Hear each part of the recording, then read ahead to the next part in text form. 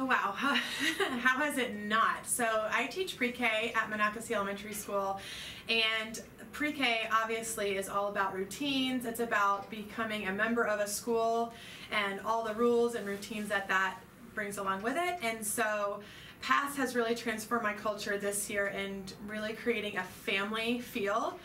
The students are very much like brother and sister, and they are so close-knit and super supportive of each other. They're very empathetic, and I think all of that comes from the many, many conversations we've had through PATHS lessons of talking about their feelings, understanding and coping with that, so they really understand each other and they feel what the other is feeling when they're going through a certain activity or emotion.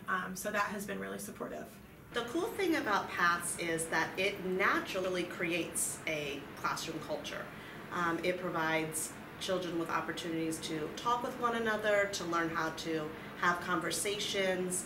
It focuses on giving compliments and getting compliments, so it naturally creates a kindness in your classroom and almost a friendship and family feel just from the lessons themselves. So PATHS has transformed my classroom culture by having the students being able to express their emotions and their feelings a lot more. In second grade, it is truly difficult to understand all the different emotions. A lot of students only know I'm happy, sad, or angry, but now my students know all these various emotions, and they are able to come together as what they like to call a class family and be able to identify each other's needs and social needs and emotional needs. I teach special ed learning for life, so PATHS has really helped transform the culture in my classroom. We focus a lot on functional needs and communication, which is one of the main goals of PATHS. So we spend a lot of time talking about our feelings, which is exactly what PATHS has done. It's given the students more words and other ways for them to show how they feel and even explain how they feel. So PATHS directly supports that, and I've seen great success and growth with my students, even some of the students with some low IQs really being able to talk and express their feelings. I've noticed a bigger empathy among the students. Students are really concerned about how others are feeling, what their reactions are. They are also trying to solve problems that they see or situations independently instead of coming to me and requiring me or asking me to help them. They're using the steps that we teach them in PATHS to go through and problem solve and analyze and decide whether or not it will work.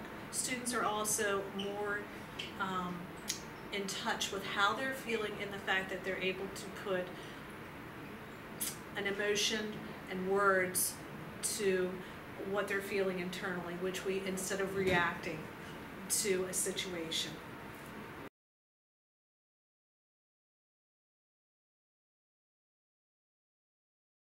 I have noticed that my students have cared so much for one another. They really truly care if someone gets upset. They know the right things to say to students. They know if a student is getting frustrated with work, they tell them to use their PATHS strategies. They influence each other in positive ways. I've also noticed that students in math and in reading are able to increase their scores, because in math they can now discuss with me and with other students and in their work about the different math strategies, and in reading they can talk about books more fluently, and they can comprehend the books more just by being able to connect with the characters in the book. Wow, behavior has been negative behavior has been almost non-existent, but also on the assessment side of things, obviously in early childhood education, oral language is a huge piece of our curriculum.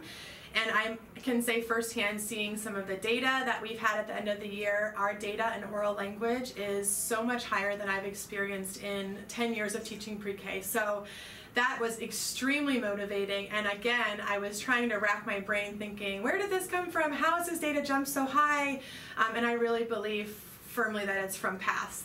Their need to talk about their problems, their need to identify how they feel really helps them get through just language in general and communication and being able to speak back and forth with both their teachers and their peers, and that is all a tribute to paths. One of the largest benefits I've noticed since implementing paths is the students being able to recognize how they're feeling.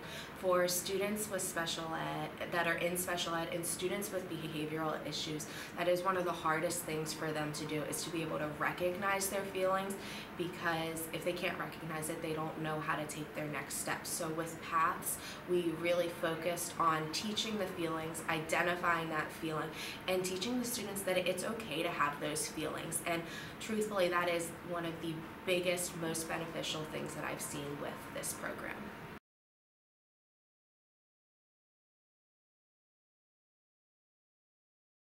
I think it's vital. These students have so much trauma. Everyone has some sort of trauma that from their outside life that they're coming into school with, but don't know how to express that. So I think it's vital for them to learn how to understand that the feelings that they have from day to day, throughout the day, are all okay feelings, and that you can change those feelings to have better feelings, and you have everything you need within yourself to work through those feelings. Also, if students are not emotionally ready, if they're not emotionally open, no academics are gonna get through. So it's a great way to start your day, get kids ready for learning.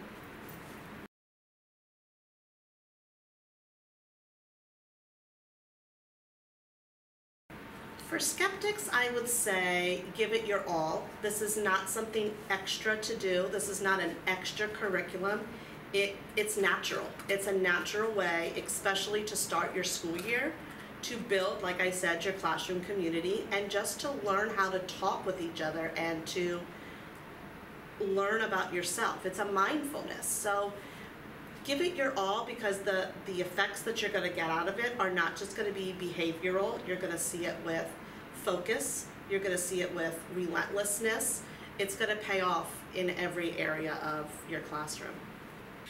I am rarely a skeptic, so this is a hard question to answer, but I would say that it's a commitment, as anything is, any new program will be, but it is what you make it. And in the pre-K level, I have puppets, and I go 100% with those puppets. They have different accents, they have different personalities, and the kids anchor to that. They understand what Duke the dog, how he feels about emotions, what he's bringing to the table, that it's okay to feel angry and upset as long as you are expressing it appropriately. They understand that Twiggle is a fun-loving turtle, and he's there to support us in any way that we need.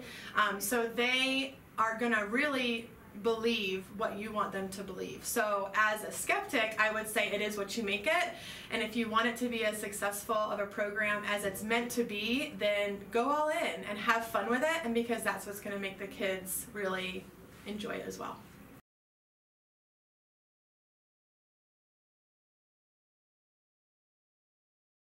I do think it's changed a little bit. I mean, I feel I have a mommy sense with my class anyway, but it has taught me a lot about my feelings and how I react to things. So I'm able to stop and take a breath and tell them I'm feeling in the red zone, or this is making me feel frustrated, and then tell them what I need them to do to help make that feeling go away. So I do think it's changed even how I react to students. And I think that it's also helped me to help them. So when I see them starting to have feelings, or I see them starting to react, I'm able to use quiet signals, universal signals to help calm that down. My students, yes. My family, my own children, yes. It has made me so much more patient. As an educator, as a mom, as a friend, it has made me really slow down and think about on my own account, what are these feelings that I have and why am I feeling this way? How can I, get through that? How can I take a deep breath and calm down on my own? It's funny because a lot of times throughout the day, if the students start to see me, get a little frustrated, or maybe I lose a small bit of my temper, they will actually suggest a coping strategy that Twiggle has introduced to them. And it makes me stop and laugh, which every teacher needs to do throughout the day. But it also helps me realize too, yes, these strategies that I am enforcing for these kids is also something I need to be modeling for them as well. So it's something that really helps me check back in with what I expect them to learn and also what I expect to model as a human being to be successful in life. It has. I'm not readily jumping in to solve things. They have path partners that they go to first. We're really trying to get students to analyze, to be reflective, to be introspective, and to carry these things into daily interaction with anybody they come to. I've had several kids say, hey, I've used this at home and it really worked. So I thought that was a bonus.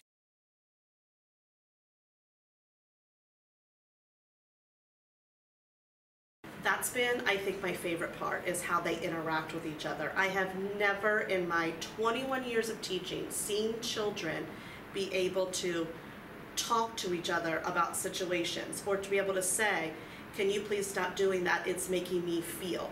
I've never seen kids care about each other and have as much compassion and empathy as I have seen since starting Paths, and watching them almost a sense of team and family. They not only are monitoring themselves, but they'll take care of their neighbor if they see that their neighbor is starting to have an uncomfortable feeling, or if they're getting overly excited, they're able to help them work through it and use the control signals and the breathing techniques and everything that we've practiced. So that has been tremendous and actually the sweetest thing to see. Oh, absolutely. With my students, they treat each other like a family and they respect one another. I hear them constantly asking about how they are feeling that day, even if I'm not even asking about it. I have students who behaviors are very extreme and they will shut down, and I have other students go over and just hold them, and they do breathing techniques together, and that happens quite often. I have people or students in my class who they get really upset and they start crying, and the first thing they do is I have 5 students go up to them and ask them if they want to hug and if they want to breathe with them, and that's the first thing they always do. And then they go into, all right, let's make a plan, and they go to the stop sign together, and then the students are able to problem solve a lot more with one another, and they are respecting their peers more in their emotions, and they're also respecting adults and their emotions, and they're understanding that I can have the same emotions as they can. So it's more relatable with the students.